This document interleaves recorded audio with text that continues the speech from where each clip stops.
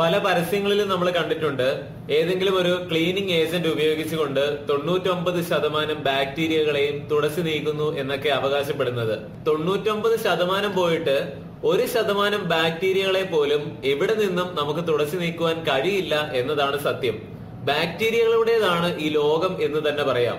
കേവലം നമ്മൾ അറിഞ്ഞതുപോലെ നന്നായി ഒന്ന് ചൂടാക്കിയാൽ നശിച്ചു പോകുന്നതോ അല്ലെങ്കിൽ നമുക്ക് ഉപദ്രവം മാത്രം ചെയ്യുന്ന ഒന്നോ അല്ല ബാക്ടീരിയ എന്ന് പറയുന്നത്.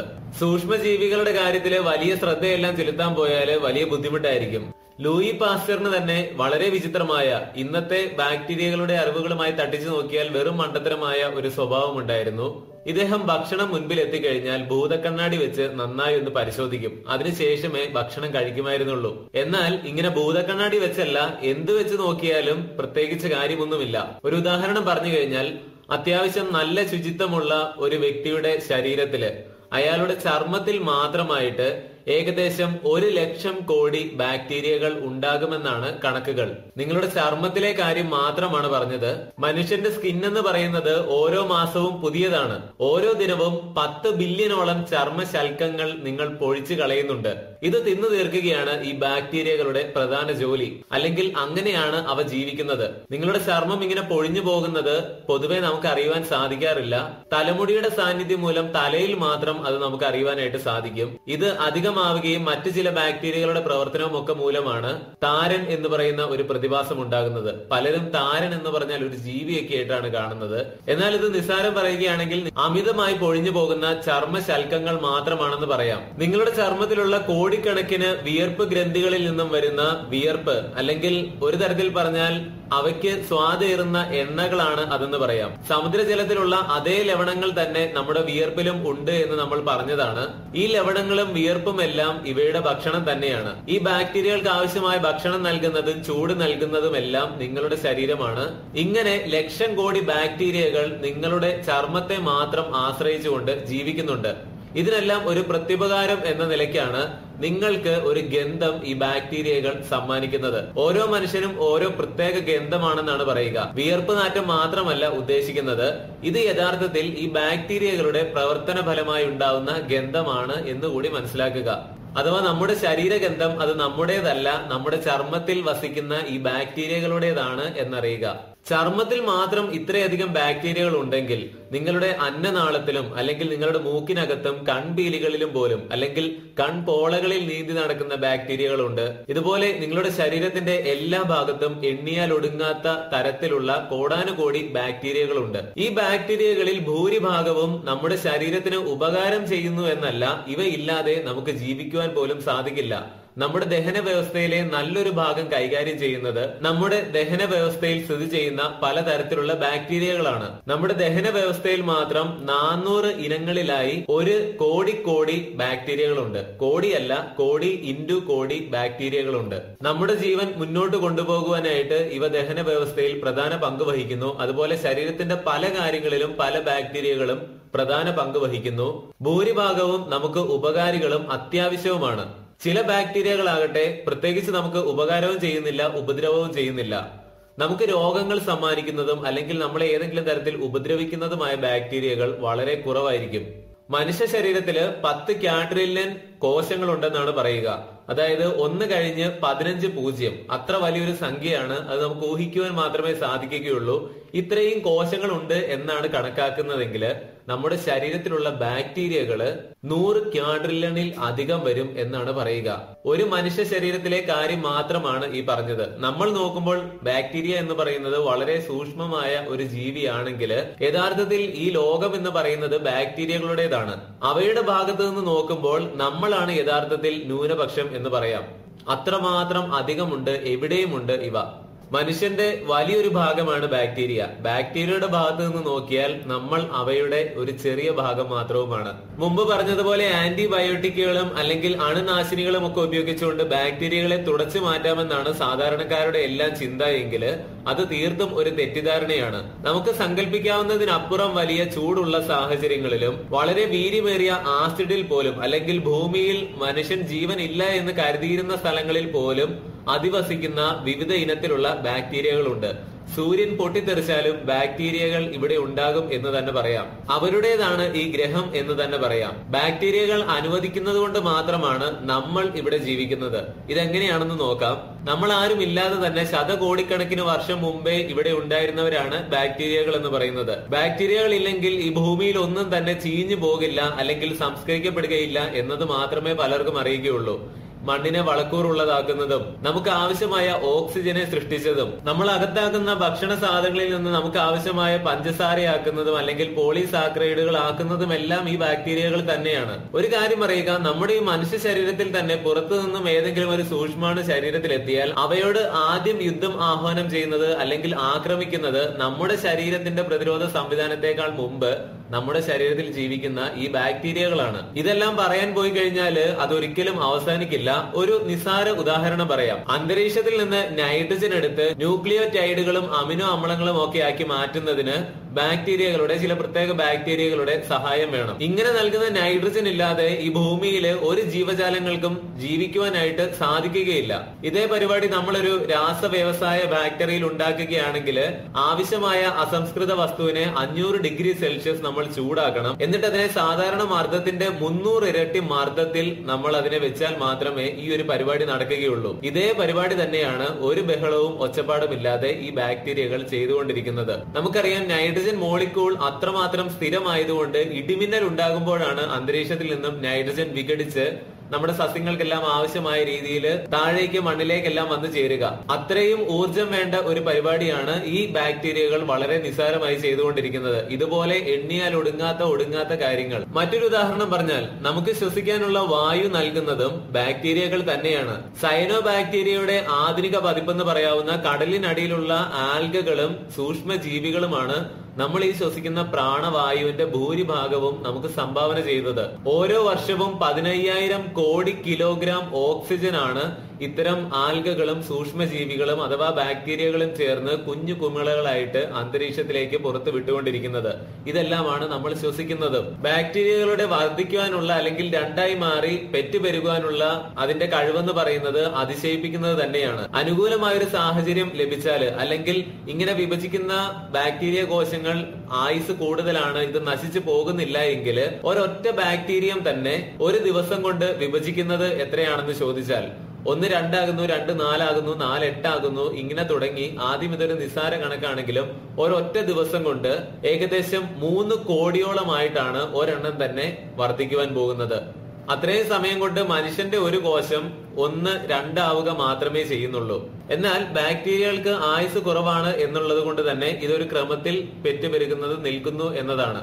മനുഷ്യന്റെ ശരീരത്തിലോ അല്ലെങ്കിൽ എന്തെങ്കിലും ഒരു ജൈവ വ്യവസ്ഥയിലോ മാത്രം ജീവിക്കുന്നവയല്ല ബാക്ടീരിയകൾ. ഏറ്റവും നല്ല ഒരു ഉദാഹരണം പറഞ്ഞാൽ, ന്യൂക്ലിയർ വേസ്റ്റ് ആയ പ്ലൂട്ടോണിയം അനേക വർഷക്കാലത്തേക്ക് സൂക്ഷിക്കുന്ന വലിയ കോൺക്രീറ്റ് കവചങ്ങളുണ്ട്. അത്തരം ഒരു വലിയ ടാങ്കിൽ നിന്നും കണ്ടുപിടിക്കപ്പെട്ട ഒരു ബാക്ടീരിയ ഉണ്ട്. ഓർക്കുക, പ്ലൂട്ടോണിയം വേസ്റ്റിൽ അല്ലെങ്കിൽ ന്യൂക്ലിയർ വേസ്റ്റിലാണ് അവ ജീവിച്ചിരുന്നത്. അതുപോലെ തന്നെ വീര്യം കൂടിയ സൾഫ്യൂരിക് ആസിഡിൽ മാത്രം ജീവിക്കുവാൻ ശേഷിയുള്ള ബാക്ടീരിയകളും ഈ ലോകത്തിലുണ്ട്. മൈക്രോകോക്കസ് റേഡിയോഫൈലസ് എന്നാണ് ഈ പ്ലൂട്ടോണിയത്തിൽ പോലും ജീവിക്കുവാൻ സാധിക്കുന്ന ബാക്ടീരിയയുടെ പേര്. റേഡിയോ ആക്റ്റീവ് വസ്തുക്കളെയാണ് ഇവ ആർത്തിയോടെ തിന്നു തീർക്കുന്നത് എന്ന് മനസ്സിലാക്കുക. അതുപോലെ തന്നെ നമ്മൾ വെള്ളം 100 ഡിഗ്രി തിളപ്പിച്ചു കഴിഞ്ഞാൽ ബാക്ടീരിയകളെല്ലാം ചത്തുപോയി എന്നാണ് നമ്മുടെ ധാരണ. എന്നാൽ 1000 ഡിഗ്രി സെൽഷ്യസിന് മുകളിൽ ഉള്ള താപനിലയിൽ പോലും ജീവിക്കുന്ന ബാക്ടീരിയകളെ ധാരാളം കണ്ടുപിടിക്കപ്പെട്ടിട്ടുണ്ട്, വീണ്ടും കണ്ടെത്തിക്കൊണ്ടുമിരിക്കുന്നു. അതായത് നമ്മൾ അറിഞ്ഞതൊന്നുമല്ല യഥാർത്ഥത്തിൽ ബാക്ടീരിയകളുടെ ലോകം എന്ന് മനസ്സിലാക്കുക. റേഡിയോ കോക്കസ് റേഡിയോഡുനസ് എന്ന് പറയുന്ന ഒരു ബാക്ടീരിയ ഉണ്ട്. പേര് വളരെ രസകരമാണ്, സെർച്ച് ചെയ്ത് നോക്കുക ഇതിനെക്കുറിച്ച്. എന്തെങ്കിലും ഒരു റേഡിയോ വികിരണം ഉപയോഗിച്ചുകൊണ്ട് അഥവാ ആണവ വികിരണം ഉപയോഗിച്ചുകൊണ്ട് ഈ ബാക്ടീരിയയുടെ DNA തകർത്താൽ നമ്മൾ പണ്ടേതോ സിനിമയിൽ കണ്ടതുപോലെ ഒരു ഭീകര ജീവിയുടെ ശരീരം എല്ലാം വീണ്ടും ഒന്നു ചേരുന്നത് പോലെ ഇതിന്റെ DNA ശകലങ്ങൾ വീണ്ടും ഒന്നു ചേരും. അങ്ങനെ പോലും നശിപ്പിക്കുവാൻ സാധ്യമല്ലാത്ത ബാക്ടീരിയകൾ ഈ പ്രപഞ്ചത്തിലുണ്ട് ധാരാളം എന്ന് മനസ്സിലാക്കുക. നമ്മൾ ആദ്യം പറഞ്ഞു നമ്മുടെ മനുഷ്യ ശരീരത്തിലെ ചർമ്മത്തിലെ മാത്രം ബാക്ടീരിയകളുടെ കാര്യം പറഞ്ഞു. അതിനുശേഷമാണ് ശരീരത്തിന്റെ അകത്തേക്ക് നമ്മൾ പോയത്. അപ്പോഴാണ് മനസ്സിലായത് ശരീരത്തിനകത്ത് ഇതിനേക്കാളും ഒക്കെ ബാക്ടീരിയകൾ ഉണ്ടെന്ന്. എന്ന് പറയുന്നത് പോലെ തന്നെയാണ് നമ്മുടെ ഭൂമിയിലെ ഉപരിതലത്തിലെ ബാക്ടീരിയകളുടെ കാര്യം മാത്രമേ നമ്മൾ പൊതുവെ എടുക്കാറുള്ളൂ. എന്നാൽ നമ്മൾ കരുതുന്നതിലും സങ്കല്പിക്കുന്നതിലും ഒക്കെ അധികം ബാക്ടീരിയകൾ ഭൂമിയുടെ ഉള്ളിലായിട്ട് വളരെ അധികമുണ്ട്. അതായത് കൃത്യം പറയുകയാണെങ്കിൽ ഈ ഭൂമിക്കടിയിലുള്ള ബാക്ടീരിയകളെ മുഴുവൻ എടുത്ത് ഭൂമിയുടെ ഉപരിതലത്തിലേക്ക് ഇട്ട് കഴിഞ്ഞാൽ അത് 15 മീറ്റർ കനത്തിൽ ഭൂമിയിൽ എല്ലായിടത്തും ഒരുപോലെ മൂടിക്കിടക്കും എന്നാണ് കണക്കുകൾ. അതായത് ഒരു 4 നില കെട്ടിടത്തിന്റെ അത്രയും ഉയരമുണ്ടാകും ആ ബാക്ടീരിയ കൂട്ടത്തിന്. നമ്മുടെ ഭൂമിയുടെ ഉള്ളിൽ മുഴുവൻ ബാക്ടീരിയകളെ കൊണ്ടും കൂടി നിറഞ്ഞിരിക്കുകയാണ് എന്നുള്ളത് പൊതുവെ പലർക്കും അതിശയകരമായ ഒരു അറിവായിരിക്കും. നമ്മൾ പൊതുവെ കരുതുന്നത് പോലെ ഇത്ര ചൂടിന് മുകളിൽ അല്ലെങ്കിൽ ഇന്ന സ്ഥലത്ത് മാത്രമേ ബാക്ടീരിയകൾ വളരൂ എന്നൊന്നില്ല. പ്രത്യേക ഇനത്തിൽപ്പെട്ട ബാക്ടീരിയകളുടെ കാര്യങ്ങൾ മാത്രമേ നമ്മൾ സ്കൂളുകളിലും കോളേജുകളിലും ഒക്കെ പഠിച്ചിട്ടുണ്ടാവൂ എന്നതാണ് സത്യം. ബഹിരാകാശത്ത് പോലും ജീവിക്കുവാൻ സാധ്യമായ അനേകം ഇനം ബാക്ടീരിയകളുണ്ട്. ഈ അനേകം ഇനം എന്ന് പറയുമ്പോൾ ഈ ഇനങ്ങൾ തന്നെ കോടാനുകോടിക്കണക്കിനുണ്ട് എന്നറിയുക. പൊതുവെ പലരും ചിന്തിക്കാറുണ്ട്, ഇത്രമാത്രം ഉപകാരികളും ആവശ്യവുമാണ് ബാക്ടീരിയകളെങ്കിൽ എന്തിനാണ് ഇവ നമ്മളെ ഇങ്ങനെ ഉപദ്രവിക്കുന്നത്? നമ്മുടെ ശരീരം വ്രണങ്ങൾ കൊണ്ട് നിറച്ചിട്ട് നമുക്ക് പനി പിടിപ്പിച്ചിട്ട് നമുക്ക് ജലദോഷം തുടങ്ങി പല പകർച്ചവ്യാധികളും എന്തിനാണ് ഇവരിങ്ങനെ സമ്മാനിക്കുന്നത് എന്ന് നമുക്ക് ചിന്തിക്കാം. ആദ്യം പറഞ്ഞതുപോലെ തന്നെ മിക്ക ബാക്ടീരിയകളും നമ്മളെ ഉപദ്രവിക്കുന്നവരല്ല, ഉപകാരികളാണ് താനും. ലോകത്തിലെ ഏറ്റവും അപകടകാരിയായ അല്ലെങ്കിൽ അക്രമാസക്തമായി പടരുന്ന ഒരിനം ബാക്ടീരിയമാണ് വോൾബാക്കിയ. എന്നാൽ ഈ ബാക്ടീരിയം മനുഷ്യനെ ഉപദ്രവിക്കാറേയില്ല. ചെമ്മീനുകളെയും ഈച്ചകളെയും ഒക്കെയാണ് പൊതുവെ ഇവ കൊന്നൊടുക്കുക. നട്ടലുള്ള ഒരു ജീവികളെയും ഇവ ഉപദ്രവിക്കാറില്ല. നമുക്ക് അറിയാവുന്നതിലും എത്രയോ ഇനം ബാക്ടീരിയകൾ പ്രപഞ്ചത്തിൽ ഉണ്ടാകും. എന്നാൽ പോലും നമുക്ക് അറിയാവുന്നവയിൽ തന്നെ 1000 എണ്ണം എടുത്തു കഴിഞ്ഞാൽ അതിൽ ഒരെണ്ണം മാത്രമാണ് മനുഷ്യനെ ഏതെങ്കിലും തരത്തിൽ ഉപദ്രവിക്കുവാനുള്ള സാധ്യതയുള്ളതെന്ന് നാഷണൽ ജിയോഗ്രഫിക് മാഗസിനിൽ പറയുന്നുണ്ട്. ആതിഥേയ ശരീരത്തെ തന്നെ ഇതുപോലെ രോഗബാധിതമാക്കുന്നത് കൊണ്ട് ഇത്തരം സൂക്ഷ്മജീവികൾക്ക് എന്താണ് പ്രയോജനമെന്ന് ചോദിച്ചാൽ, ഇത്തരം രോഗങ്ങളുടെ ഫലമായി ഉണ്ടാകുന്ന രോഗലക്ഷണങ്ങൾ പലതും ഈ സൂക്ഷ്മജീവികൾക്ക് മറ്റ് ശരീരങ്ങളിലേക്ക് മറ്റ് സ്ഥലങ്ങളിലേക്ക് പോകുവാനുള്ള ഒരു മാർഗമാണ്. ഉദാഹരണത്തിന് മൂക്ക് ചീറ്റുമ്പോഴും തുമ്മുമ്പോഴും ഛർദിക്കുമ്പോഴും ഒക്കെ നിസ്സാരം ഈ രോഗാണുക്കൾ പടരുകയാണ്, അല്ലെങ്കിൽ അവയ്ക്ക് മറ്റ് സ്ഥലങ്ങളിലേക്ക് പോകുവാനുള്ള ഒരു മാർഗം തുറക്കപ്പെടുകയാണ്. ഇത്തരം രോഗാണുക്കൾക്ക് ഏറ്റവും സഹായിയാകുന്നത് കൊതുകാണെന്ന് പറയാം, ചലിക്കുന്ന ഒരു സഹായി. അതുകൊണ്ട് തന്നെയാണ് കൊതുകിലൂടെ പടരുന്ന രോഗങ്ങൾ മനുഷ്യനെ ഏറ്റവും അധികം കൊന്നൊടുക്കിയിട്ടുള്ളത്. ഏറ്റവും വലിയ കൊലയാളി ആരാണെന്ന് ചോദിച്ചാൽ ഏറ്റവും വലിയ കൊലയാളി കൊതുകുകളാണ് എന്ന് പറയുന്നത്. കൊതുക് കടിച്ച കാര്യം നമ്മൾ അറിയുമ്പോഴേക്കും ഈ രോഗാണു നമ്മുടെ രക്തത്തിൽ എത്തിയിട്ടുണ്ടാകും. മലമ്പനി, ഡെങ്കിപ്പനി, മഞ്ഞപ്പനി തുടങ്ങി കൊതുക് പടർത്തുന്ന രോഗങ്ങൾക്ക് അവസാനമില്ല എന്ന് തന്നെ പറയാം. എന്തുകൊണ്ടാണ് കൊതുക് കടിയിൽ നിന്നും HIV പടരാത്തത് എന്ന് പലർക്കും ഒരു സംശയം ഉണ്ടാകാം. ഇതിന്റെ കാരണം ഇതാണ്, കൊതുകിന്റെ ശരീരത്തിൽ കയറുന്ന HIV-യെ കൊതുകിന്റെ ദഹന വ്യവസ്ഥയിലുള്ള ഒരു ബാക്ടീരിയ നശിപ്പിച്ച് കളയും. അങ്ങനെ അല്ലായിരുന്നുവെങ്കിൽ കൊതുകിലൂടെ HIV രോഗബാധയും പടരുമായിരുന്നു. അങ്ങനെ ആയിരുന്നുവെങ്കിലുള്ള അവസ്ഥ എന്താണെന്ന് ചിന്തിച്ചു നോക്കുക. കൊതുകിന്റെ ദഹന വ്യവസ്ഥയിലുള്ള ഈ ഒരു സംവിധാനത്തെ പ്രതിരോധിക്കുവാനുള്ള ശേഷി കൈവരിച്ചു കഴിഞ്ഞാൽ HIV കൊതുകിലൂടെയും പടരുവാൻ തുടങ്ങും. എന്നാൽ ഇതുവരെ അങ്ങനെ ഒരു പ്രതിരോധ ശേഷി HIV രോഗാണു നേടിയിട്ടില്ല എന്നാണ് അറിയുന്നത്.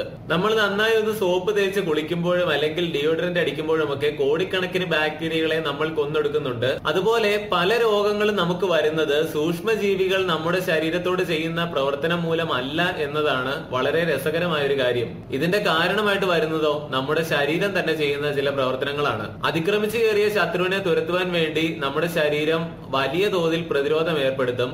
അപ്പോൾ കൂട്ടത്തിൽ നശിച്ചു പോകുന്നത് ശരീരത്തിലെ തന്നെ കോശങ്ങളുമായിരിക്കും. പല നിർണായകമായ കോശങ്ങളും കൂടെ ഈ കൂട്ടത്തിൽ നശിച്ചു പോയി എന്ന് വരാം. അതായത് എന്തെങ്കിലും അസുഖം പിടിച്ച് സുഖമില്ല എന്ന് നമുക്ക് തോന്നുമ്പോൾ അത് സൂക്ഷ്മജീവികളുടെ പ്രവർത്തനത്തെക്കാളും ഉപരിയായിട്ട് നിങ്ങളുടെ ശരീരം പ്രതിരോധിക്കുന്നതിന്റെ ഭാഗമായി നിങ്ങളുടെ ശരീരകലകൾക്ക് തന്നെ ചില നിർണായക കോശങ്ങൾക്ക് തന്നെ കേട് വരുമ്പോഴാണ് നമുക്ക് സുഖമില്ല എന്ന് തോന്നുന്നത്. എന്തായാലും ആ ഒരു കാര്യം വളരെ നല്ലത് തന്നെയാണ്. അങ്ങനെ ഒരു തോന്നൽ ഉണ്ടാകുമ്പോൾ നമ്മൾ പുറത്തിറങ്ങാതെ എവിടെയെങ്കിലും കയറി കിടക്കും. അങ്ങനെ ഈ രോഗം പകരുന്നത് ഒരു പരിധി വരെ ഒഴിവാക്കുകയും ചെയ്യും. ദ്രോഹിക്കുവാൻ ശേഷിയുള്ള പല ശത്രുക്കളും ശരീരത്തിലേക്ക് കടന്നു വരാമെന്ന് നമ്മുടെ ശരീരത്തിന് അറിയാം. അതുകൊണ്ട് തന്നെ 1 കോടിയോളം ഇനത്തിലുള്ള ശ്വേതരക്താണുക്കളെ നമ്മുടെ ശരീരം എപ്പോഴും സജ്ജമാക്കി നിർത്തിയിട്ടുണ്ടാകും. 1 കോടി എണ്ണമല്ല, 1 കോടി ഇനത്തിൽപ്പെട്ട കോടിക്കണക്കിന് പ്രതിരോധിക്കുവാൻ ശേഷിയുള്ള കോശങ്ങളുടെ കാര്യമാണ്, അല്ലെങ്കിൽ ഒരു തരത്തിൽ പറഞ്ഞാൽ പട്ടാളക്കാരുടെ കാര്യമാണ് ഈ പറയുന്നത്. പക്ഷെ അവിടെ ഒരു കാര്യമുണ്ട്. ഇങ്ങനെ 1 കോടിയോളം വ്യത്യസ്ത ഇനത്തിലുള്ള ശ്വേതരക്താണുക്കളെ അഥവാ പ്രതിരോധ കോശങ്ങളെ തയ്യാറാക്കി എപ്പോഴും നിർത്തുക എന്ന് പറയുന്നത് പ്രായോഗികമല്ല. അതുകൊണ്ട് തന്നെ നമ്മുടെ ശരീരം എന്താണ് ചെയ്യുക, എപ്പോഴും വളരെയധികം കാവൽ കോശങ്ങളെ ശരീരത്തിന്റെ വിവിധ ഭാഗങ്ങളിൽ വിന്യസിച്ചിട്ടുണ്ടാകും. നമ്മുടെ അതിർത്തിയിലെല്ലാം പട്ടാളക്കാരെ നിരീക്ഷിക്കുന്നത് പോലെ ആന്റിജൻ എന്നൊക്കെ നമുക്ക് അതിനെ വിളിക്കാം. ഏതെങ്കിലും ഒരു ശത്രുവായ സൂക്ഷ്മജീവി അല്ലെങ്കിൽ ഏതെങ്കിലും ഒരു രോഗാണു നമ്മുടെ ശരീരത്തിൽ എത്തിയാൽ ഈ ആന്റിജൻ ഇത് തിരിച്ചറിയും. ഉടനെ തന്നെ ശരീരത്തിലേക്ക് ആ ശത്രു ഏതാണോ അതിനെ നേരിടുവാൻ പാകത്തിനുള്ള സൈന്യത്തെ ഇറക്കുവാനായിട്ട് പറയും. ഓരോ തരം രോഗാണുവിനും ഓരോ പ്രത്യേക തരത്തിലുള്ള പ്രതിരോധ സംവിധാനത്തിലുള്ള കോശങ്ങളായിരിക്കും, ശ്വേതരക്താണുക്കളായിരിക്കും പുറപ്പെടുക. അപ്പോൾ കയറിയ രോഗാണുവിനെ നേരിടുവാൻ തക്ക ശേഷിയുള്ള ശ്വേതരക്താണുക്കളെ നിർമ്മിക്കുന്ന പണിയിൽ ശരീരം മുഴുകും. ഈ സമയമാണ് നമുക്ക് ക്ഷീണം അല്ലെങ്കിൽ ആകെ ഒരു അസ്വസ്ഥതയും മറ്റുമൊക്കെ അനുഭവപ്പെടുന്നത്. നമ്മുടെ സൈനികരെല്ലാം സജ്ജമായി യുദ്ധം തുടങ്ങുമ്പോൾ നമുക്ക് നമ്മുടെ രോഗം മാറി എന്ന് തോന്നും. അതായത് പൊതുവെ നമ്മൾ എന്താണ് കരുതുക, നമുക്കൊരു അസുഖം വന്നു കഴിയുമ്പോൾ നമുക്ക് ആകെ ഒരു ക്ഷീണമെല്ലാം അനുഭവപ്പെടുമ്പോൾ നമ്മൾ കരുതും ഇപ്പോൾ നമുക്ക് രോഗമുണ്ട്, രോഗം അങ്ങ് മാറി, ഇപ്പോൾ ഓക്കെ ആയി, പനി മാറി എന്ന് പറഞ്ഞ് നമ്മൾ പുറത്തേക്ക് ഇറങ്ങുമ്പോൾ നമ്മുടെ വിചാരം ആ രോഗാണുക്കളെ എല്ലാം ഇല്ലാതാക്കി എന്നാണ്. എന്നാൽ സംഭവിക്കുന്നത് അതല്ല.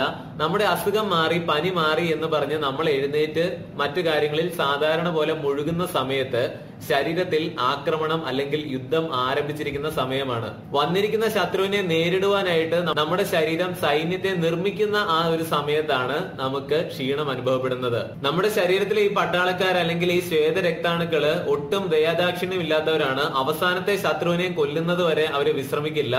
അപ്പോൾ നമ്മുടെ സൈന്യത്തിന്റെ പിടിയിൽ നിന്നും രക്ഷപ്പെടുവാനായിട്ട് ഈ രോഗാണുക്കള് രണ്ട് മാർഗമാണ് സ്വീകരിക്കുക. ഒന്ന്, പരമാവധി യുദ്ധം ചെയ്തതിനു ശേഷം വേഗം ജീവനും കൊണ്ട് മറ്റേതെങ്കിലും ഒരു ശരീരം തേടി ഓടിപ്പോകും. ഫ്ലൂ പോലെയുള്ള സാധാരണ പകർച്ചപ്പനികളുമെല്ലാം ഈ ഒരു മാർഗമാണ് സ്വീകരിക്കുക. എന്നാൽ മറ്റൊരു കൂട്ടരുണ്ട്, വേഷം മാറി ഒളിച്ചിരിക്കും.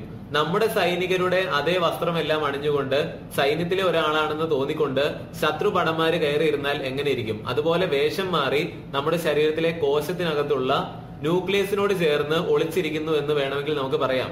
ഈ കൂട്ടത്തിൽ പെടുന്ന ഒരു ഇനമാണ് നമ്മുടെ HIV വൈറസും മറ്റുമെല്ലാം. നമ്മുടെ ശരീരകോശങ്ങളുടെ ന്യൂക്ലിയസിൽ ആരും അറിയാതെ വർഷങ്ങളോളം ഒളിച്ചിരുന്നതിന് ശേഷമാണ് ഇവ നമ്മുടെ ശരീരത്തിൽ ആക്രമണം തുടങ്ങുക.